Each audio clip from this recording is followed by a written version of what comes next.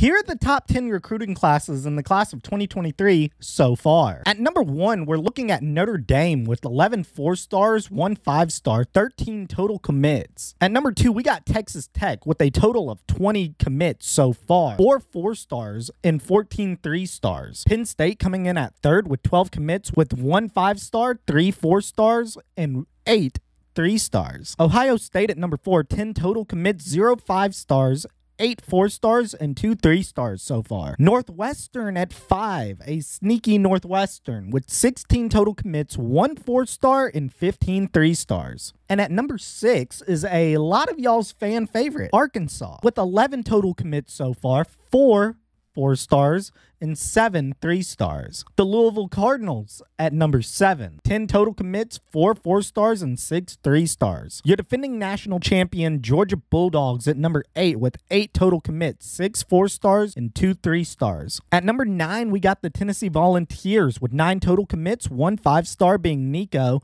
3 4-stars, and 5 3-stars. And rounding out the top 10, we got USC with 7 total commits, 3 5-stars, 2 4-stars, and 2 3-stars. A lot of big name schools are still sitting outside of that top 10, and I wonder by the time the season starts, how different is the top 10 going to look like? We got Oregon at 15, Michigan State at 23, Texas at 24, A&M, who had the #1 class last year, sitting at 26, Alabama at 29, Clemson at 32. But I think it's going to be a fun summer, and we'll make another one of these videos to see how the top 10 has changed at the beginning of the season.